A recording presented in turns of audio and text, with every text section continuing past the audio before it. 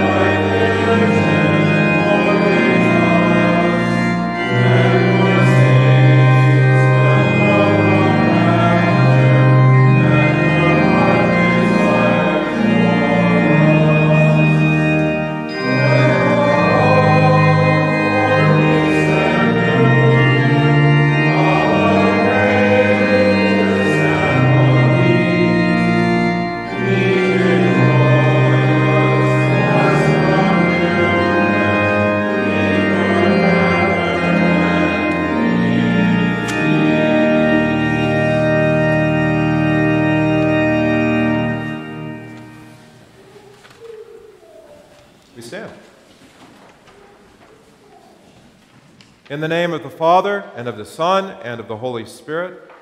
Amen. Beloved in the Lord, let us draw near with a true heart and confess our sins unto God our Father, beseeching him in the name of our Lord Jesus Christ to grant us forgiveness. Our help is in the name of the Lord. I said, I will confess my transgressions unto the Lord.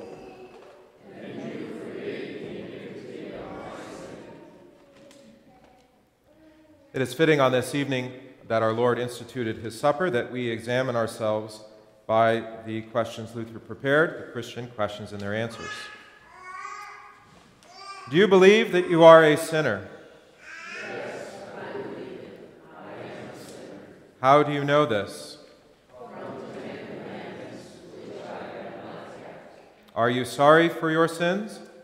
Yes, I am sorry that I have sinned against God. What have you deserved from God because of your sins? His wrath and his pleasure, temporal death and eternal damnation. Do you hope to be saved? Yes, that is my hope. In whom then do you trust? In my dear Lord Jesus Christ. Who is Christ? The Son of God, true God and man. How many gods are there? Only one, but there are three persons, Father, Son, and Holy Spirit. What has Christ done for you that you trust in him? He died for me and shed his blood for me on the cross for forgiveness of sins. Did the Father also die for you? He did not. The Father is God only, as is the Holy Spirit. But the Son is both true God and true man. He died for me and shed his blood for me. How do you know this? From the Holy Gospel, from the words instituted in the sacrament, and by his body and blood, given me as a pledge in the sacrament. What are the words of institution? Our Lord Jesus Christ, on the night when he was betrayed, took bread, and when he had given thanks, he broke it and gave it to the disciples and said, "Take, eat, this is my body, which is given for you. This do in remembrance of me." In the same way also, he took the cup after supper, and when he had given thanks, he gave it to them, saying, "Drink of it, all of you. This cup is the New Testament in my blood, which is shed for you for the forgiveness of sins. This do as often as you drink it in remembrance of me." Do you believe then that the true body and blood of Christ are in the sacrament? Yes, I believe it. What convinces you to believe this? The word of Christ. Take, eat, this is my body. Drink of it, all of you. This is my blood. What should we do when we eat his body and drink his blood, and in this way receive his pledge? We should remember and proclaim his death and the shedding of his blood, as he taught us. This do as often as you drink it in remembrance of me. Why should we remember and proclaim his death? First, so we may learn to believe that no creature can make satisfaction for our sins. Only Christ, true God and man, could do that. Second, so we may learn to be horrified by our sins and to regard them as very serious. Third, so we may find joy and comfort in Christ alone, and through faith in him be saved. What motivated Christ to die and make full payment for your sins? His great love for his Father and for me and other sinners, as it is written in John 14, Romans 5, Galatians 2, and Ephesians 5. Finally, why do you wish to go to the sacrament? That I may learn to believe that Christ, out of great love, died for my sins, and also learn from him to love God and my neighbor. What should admonish and encourage a Christian to receive the sacrament frequently? First, both the command and the promise of Christ the Lord. Second, his own pressing need, because of which the command, encouragement, and promise are given. But what should you do if you are not aware of this need and have no hunger and thirst for the sacrament? To such a person, no better advice can be given than this. First, he should touch his body to see if it still has flesh and blood. Then he should believe what the Scriptures say of it in Galatians 5 and Romans 7. Second, he should look around to see whether he is still in the world. And remember that there will be no lack of sin and trouble. As the Scriptures say in John 15:16, and in 1 John 2 and 5. Third, he will certainly have the devil also around him, who with his lying and murdering day and night will let him have peace, within or without, as the Scriptures picture him in John 8 and 16, 1 Peter 5, Ephesians 6, and 2 Timothy 2.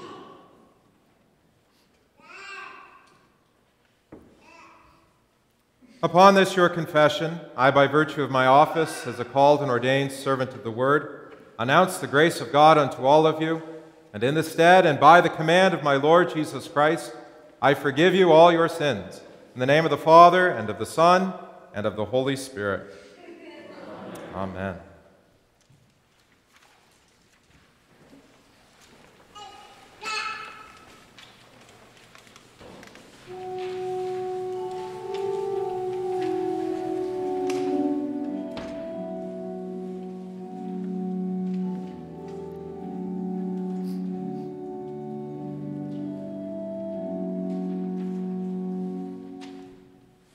But far be it from me to boast, except in the cross of our Lord Jesus Christ.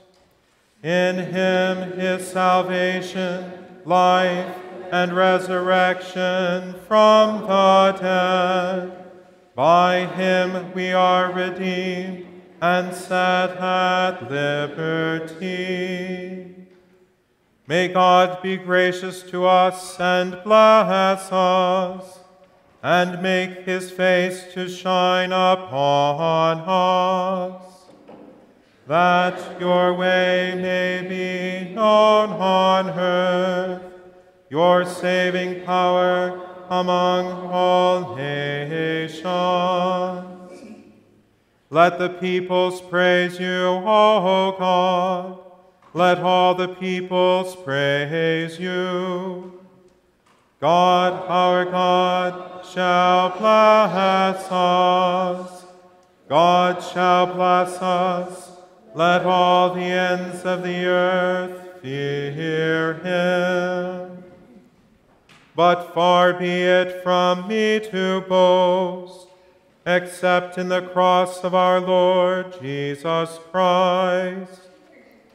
In him is salvation, life, and resurrection from the dead. By him we are redeemed and set at liberty.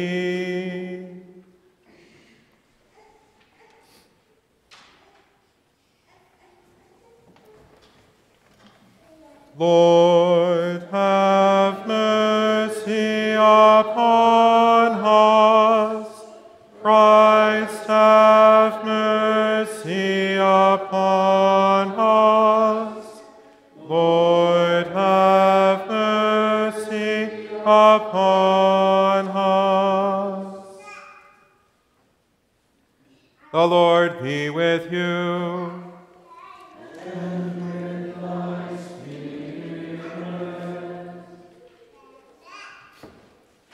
Let us pray. O Lord, in this wondrous sacrament, you have left us a remembrance of your passion. Grant that we may so receive the sacred mystery of your body and blood, that the fruits of your redemption may continually be manifest in us. For you live and reign with the Father and the Holy Spirit, one God, now and forever. Amen.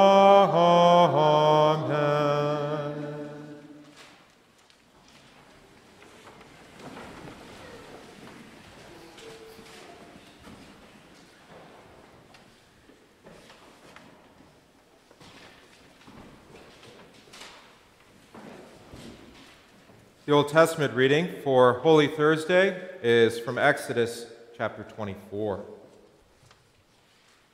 Moses came and told the people all the words of the Lord and all the just decrees. And all the people answered with one voice and said, "All the words that the Lord has spoken, we will do." And Moses wrote down all the words of the Lord. He rose early in the morning and built an altar at the foot of the mountain and 12 pillars, according to the 12 tribes of Israel. And he sent young men of the people of Israel who offered burnt offerings and sacrificed peace offerings of oxen to the Lord. And Moses took half of the blood and put it in basins, and half of the blood he threw against the altar. Then he took the book of the covenant and read it in the hearing of the people.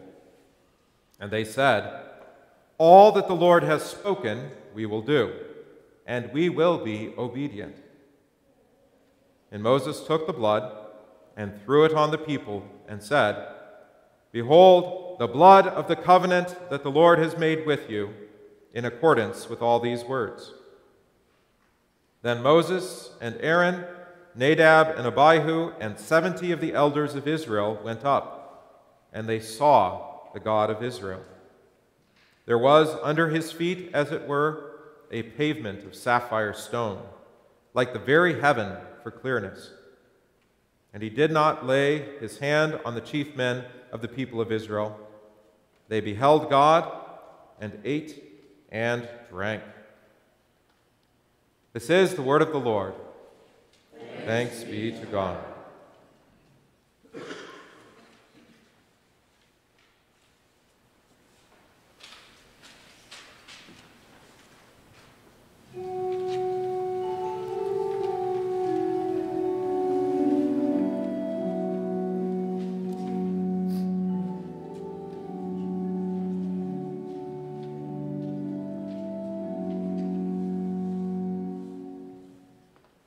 I will offer to you the sacrifice of thanksgiving and call on the name of the Lord.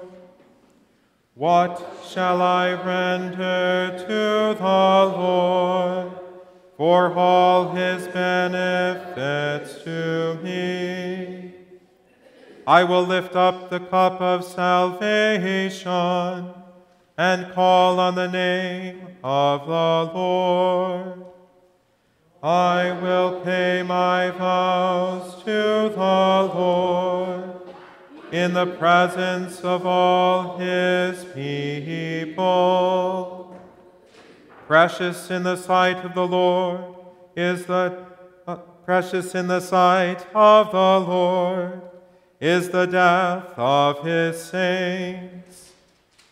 O Lord, I am your servant.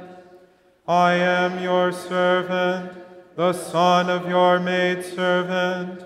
You have loosed my bonds. I will offer to you the sacrifice of thanksgiving and call on the name of the Lord. I will pay my vows to the Lord in the presence of all his people. In the courts of the house of the Lord, in your midst, O Jerusalem, praise the Lord. I will offer to you a sacrifice of thanksgiving and call on the name of the Lord.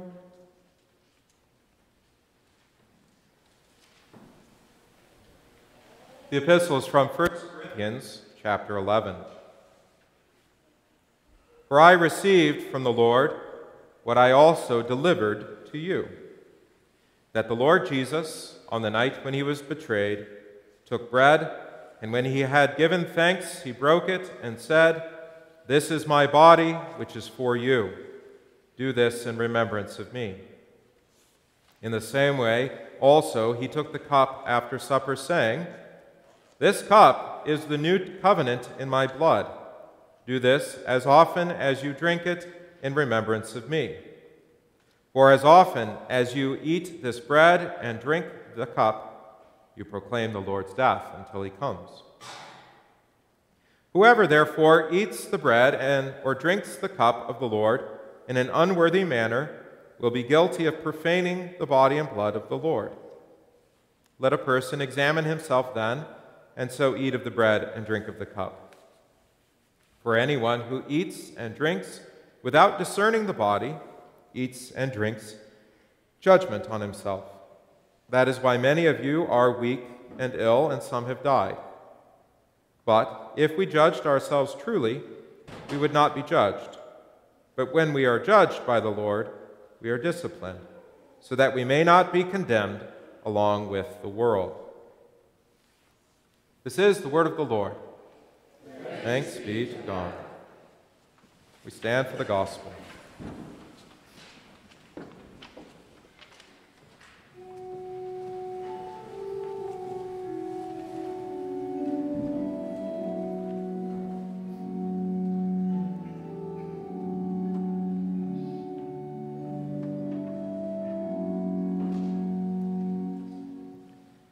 He has caused his wondrous works to be remembered. The Lord is gracious and merciful. He provides food for those who fear him. He remembers his covenant forever. My flesh is true food, and my blood is true drink. Whoever feeds on my flesh and drinks my blood abides in me, and I in him.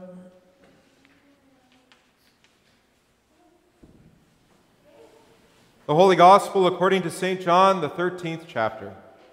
Glory be to thee, O Lord. Now, before the feast of the Passover, when Jesus knew that his hour had come to depart out of this world to the Father, and having loved his own who were in the world, he loved them to the end. During supper, when the devil had already put it into the heart of Judas Iscariot, Simon's son, to betray him, Jesus, knowing that the Father had given all things into his hands, and that he had come from God and was going back to God, rose from supper. He laid aside his outer garments, and taking a towel, tied it around his waist. Then he poured water into a basin and began to wash the disciples' feet and to wipe them with the towel that was wrapped around him. He came to Simon Peter, who said to him, "Lord, do you wash my feet?" Jesus answered him, "What I am doing you do not understand now, but afterward you will understand." Peter said to him, "You shall never wash my feet." Jesus answered him, "If I do not wash you, you have no share with me." Simon Peter said to him, "Lord, not my feet only, but also my hands and my head." Jesus said to him, "The one who has bathed does not need to wash except for his feet, but is completely clean. And you are clean, but not every one of you." For he knew who was to betray him. That was why he said, "Not all of you are clean." When he had washed their feet and put on his outer garments and resumed his place, he said to them, "Do you understand what I have done to you? You call me teacher and Lord, and you are right, for so I am. If I then, your Lord and teacher, have washed your feet, you also ought to wash one another's feet. For I have given you an example that you also should do just as I have done to you. A new commandment I give to you, that you love one another just as I have loved you. You also are to love one another. By this, all people will know that you are my disciples, if you have love for one another. This is the gospel of the Lord. Praise be to thee, O Christ. We confess together by the Nicene Creed. I believe in one God, Father Almighty,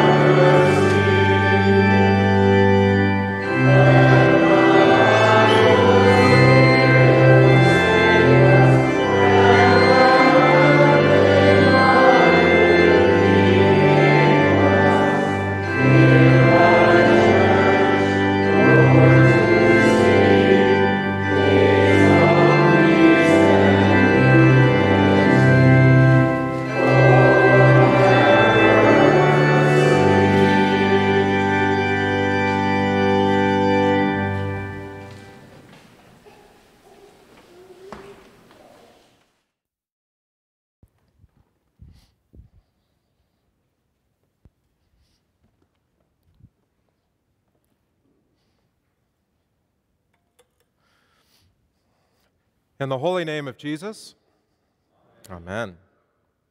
This is my body given for you. This is the basis for our public confession as Christians. This is my body given for you. But it's also the centerpiece of just about every controversy in Christian churches, even today. At the heart of this confession is the belief that apart from the man Jesus, there is no God. Any departure from this confession buries faith in Christ under one kind of excuse or another. This is my body given for you. Now you believe it, but it's not easy to believe. And as always, sometimes, well, I should say always, God's Word, well, we want to keep it a safe distance because we want to keep God at a safe distance. We want our own time to choose our own path. We want freedom to think and to imagine what we think is best for us. What you don't want is God coming and crashing your party, sitting himself down on the altar and demanding that you pay attention and listen to him. Jesus orders everything in the Christian church so that everyone daily obtain here nothing but the forgiveness of sin through the word and sacraments, to comfort and encourage our consciences as long as we live here. The practice of the Lord's Supper is clear. You know what it is, the body and blood of Christ under bread and wine. You know the benefit it gives for the forgiveness of sins. You even know who is to receive it rightly. What is worthy reception? Those who have faith in these words. But you don't even take him at his word. Jesus says, given and shed for you all, you plural. But then, as I said, Jesus' word, we want to keep at a distance. So we have to put conditions or qualifications on those clear, direct words. It goes one of two different ways. On the one hand, maybe you'd like to have your friends or your family or neighbors commune without confessing the same faith as this congregation, having been instructed and examined by the pastor, contradicting 1 Corinthians 11 and our confessions. That's not taking Jesus at his word. So you'd have some receive the sacrament outside of faith and to their judgment. But on the other hand, you won't have your children commune who confess the faith and are easily examined, who come to the altar and ask for it, thereby disregarding, again, the words of institution recorded by the Gospels and from St. Paul. You'd have the little ones who believe and desire to receive forgiveness according to Jesus' own word be denied that gift for all sorts of imaginary reasons. And it's not just that. Listen to what our actual confessions say. This is Luther in the Large Catechism.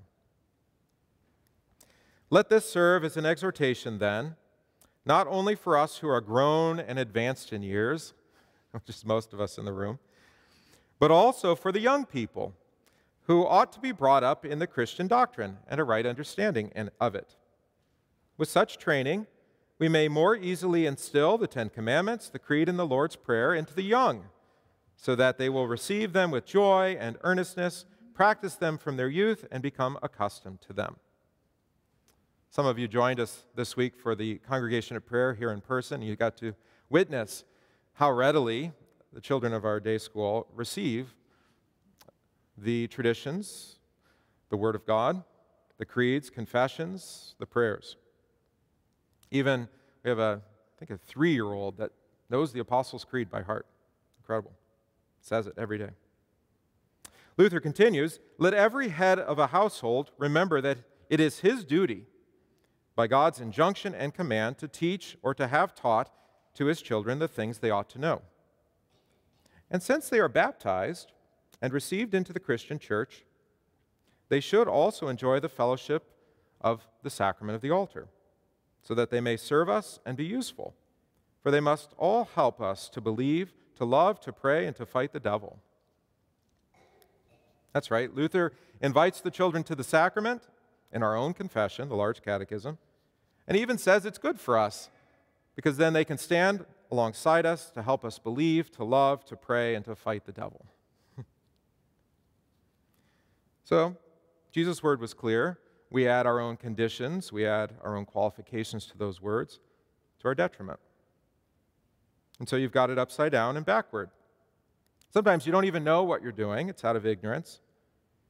And you don't want to know, so long as you're left alone to make your own decisions, to go about things your own way. How this usually goes is you fall back on, again, traditions, or on culture, or upon the ever-favorite, well, I've always done it this way. But I think on the night that our Lord instituted the sacrament, it's a good night to remember that we just should take Jesus at his word. Just be faithful to Jesus and his word. It's really silly and childish to follow our own heart's imagination, especially in regards to the gifts of God, when you have God's word accessible to you everywhere you go. And are you so bold to tell the Lord's preacher that you know what's best? Or maybe you'll stop your ears so that you can't hear these words. You're already offended, and now you're done listening. And maybe you'll just slip out the back tonight rather than confront the reality of what Jesus says. Take, eat, take, drink.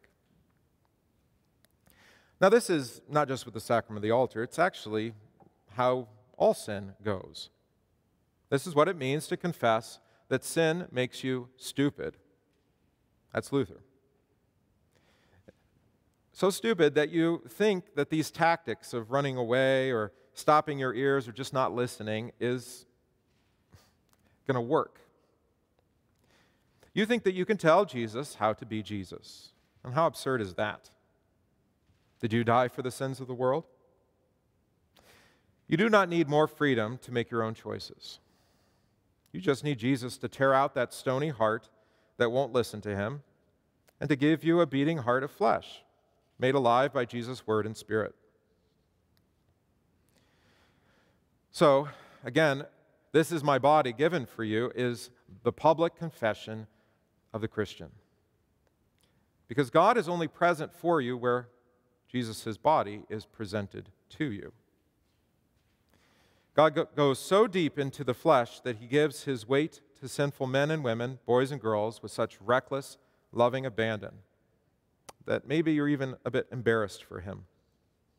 His love is so great that he lays down his life for you, offering the divine love and life to even the likes of, well, sinful, stupid people.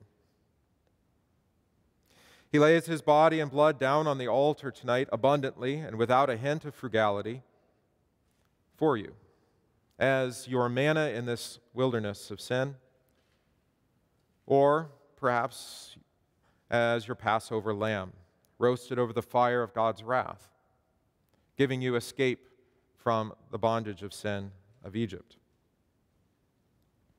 When Jesus comes and dresses himself up in the words of his preacher, he is really and truly present for you in the flesh. The salvation he offers is not an opportunity for you to fly away from reality or to make up a new reality as you would rather have it, but instead to become really and fully his trusting creature in Christ's new kingdom. That's why he preaches to you, so that you aren't left to speculate and wonder about what's going on here tonight. Salvation in Christ means receiving everything in creation from God through trusting his promises day by day. And of course, he even uses the stuff of creation, water, bread, and wine, a sinful man's voice, to commune with you, so that you are again and again forgiven, enlivened, and made hopeful again. And the God and man are so closely mixed that they have penetrated each other in Jesus. So now you cannot even know God without staring or starting with Jesus. Likewise, you can't know Jesus without starting with God. There's no knowledge of God apart from Jesus. You can't know God's love apart from Jesus' way of giving love. No greater love than this, that one man lay down his life for his friends. Everything that God is for you is right here with Jesus. Your Creator, eternal, unthwartable in His decisions, electing and kind. And this God is so deep into human flesh that when He comes to sit down on earth, He's not going anywhere else except for this altar. And He refuses to be moved out of the way. He's telling you tonight, right where you can always find Him. Take and eat. Take and drink. And really, you have no other God than this particular man, Jesus, given and shed for you. You're stuck with Him in the way that He chooses to give Himself. Even if He doesn't quite appeal to your religious fantasies of a God who somehow includes you in all of His decisions, or is present for everyone everywhere at all times, wherever and whenever they choose to go looking for Him. That's not what He says. He doesn't conform to your ideas of what is acceptable, traditional, appropriate. He doesn't wait for you to understand or to figure it all out. He just speaks to you. And you hear Him. And the Spirit gives faith when and where He wills. So tonight, when you hear the words of institution again for the third time, listen real close. Given and shed for you for the forgiveness of sins. That's Jesus' way of saying, I love you, and you, and you, and you, and I'm right here for you tonight. You can almost hear Him say, no one can separate you from me. Not now, not ever, not even over my dead body. In the name of Jesus, amen. We stand to sing.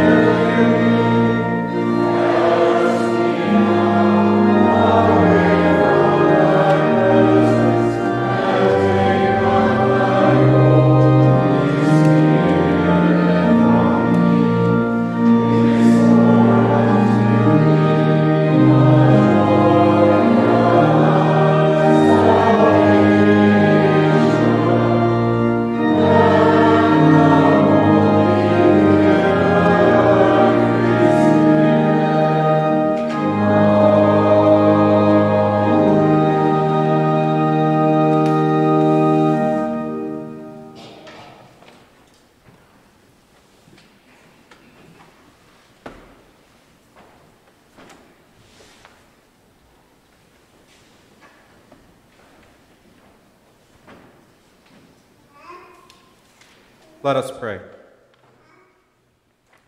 O God, you desire not the death of sinners, but rather that we turn from our evil way and live. We come before you, although we have sinned and deserve only your wrath, yet we flee to your mercy in Christ Jesus our Lord, who gave his body and his blood for our redemption. Lord, grant that we may ever thus believe and never waver. Grant that in such faith we may worthily come to your altar to eat the very body and drink the true blood which your Son has given for our redemption. In thanksgiving, we remember and proclaim the sufferings and death of our Lord Jesus Christ, in whom we place our trust. Until his return, graciously receive our prayers, deliver and preserve us. For to you alone we give all glory, honor, and worship, Father, Son, and Holy Spirit, one God, now and forever. Amen. Amen.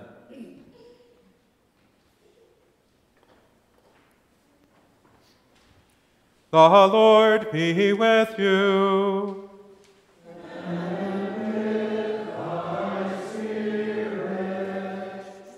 Lift up your hearts.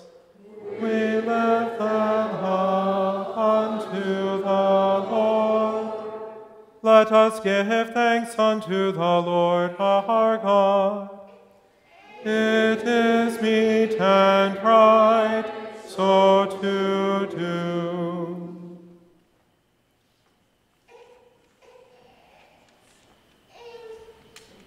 It is truly meet, right, and salutary that we should at all times and in all places give thanks to you, Holy Lord, Almighty Father, everlasting God, through Jesus Christ our Lord, who accomplished the salvation of mankind by the tree of the cross, that where death arose, their life also might rise again, and that the serpent who overcame by the tree of the garden might likewise by the tree of the cross be overcome. Therefore, with angels and archangels, and with all the company of heaven, we laud and magnify your glorious name, evermore praising you and saying, Holy, holy, holy Lord God of Sabaoth, heaven and earth are full of thy glory. Hosanna, Hosanna, Hosanna in the highest. Blessed is he, blessed is he, blessed is he that cometh in the name of the Lord. Hosanna, Hosanna, Hosanna in the highest. Our Father, who art in heaven, hallowed be thy name. Thy kingdom come, thy will be done, on earth as it is in heaven. Give us this day our daily bread, and forgive us our trespasses, as we forgive those who trespass against us. And lead us not into temptation, but deliver us from evil. For thine is the kingdom, and the power, and the glory, forever and ever. Amen. Our Lord Jesus Christ, on the night when he was betrayed, took bread, and when he had given thanks, he broke it and gave it to the disciples and said, Take, eat, this is my body, which is given for you. This do in remembrance of me.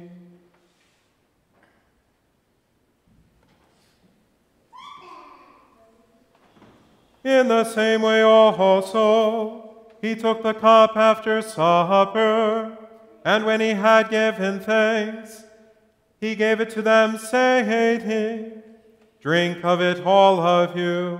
This cup is the New Testament in my blood, which is shed for you for the forgiveness of sins. This do as often as you drink it in remembrance of me.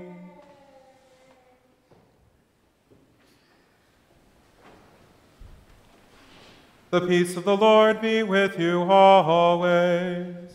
Amen. O Christ, Lamb of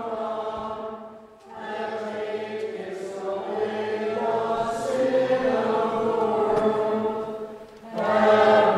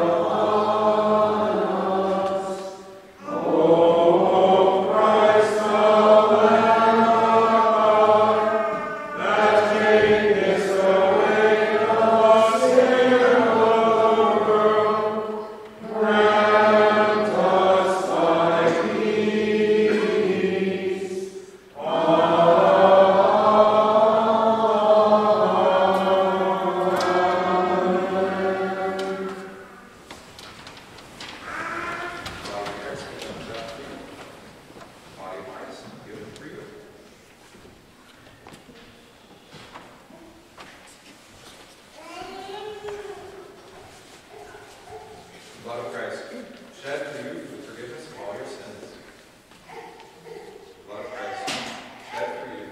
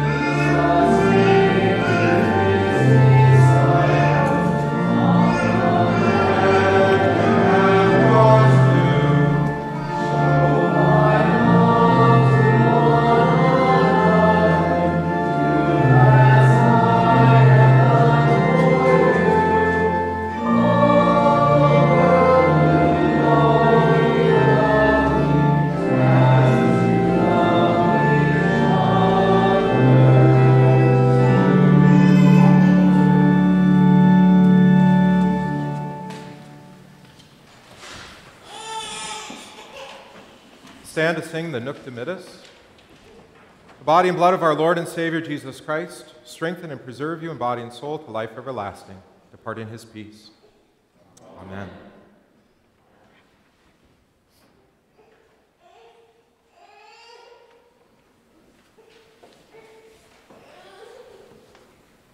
For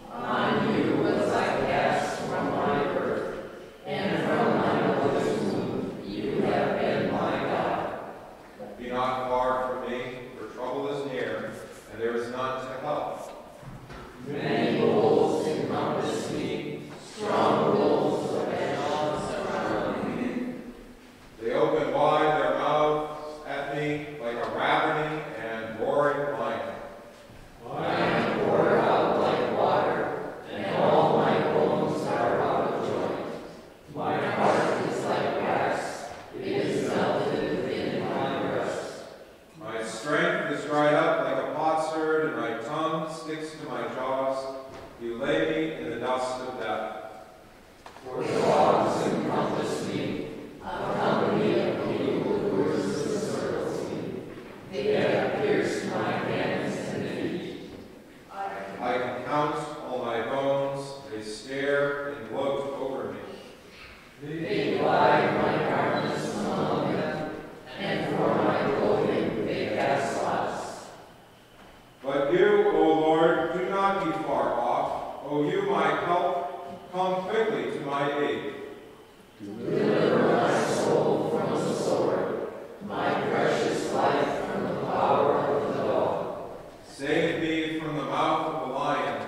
You have rescued me from the horns of the wild oxen.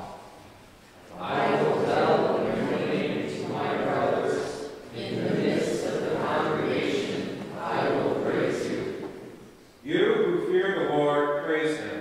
All you offspring of Jacob, glorify him. And stand in awe of him, all you offspring of Israel. For he has not despised or abhorred the affliction of the afflicted, and he has not hidden his face from him, but has heard when he cried to him. From you comes my praise in the great congregation. My vows I will perform before those who fear him. The afflicted shall eat and be satisfied. Those who seek him shall praise the Lord. May your hearts live forever. All the ends of the earth shall remember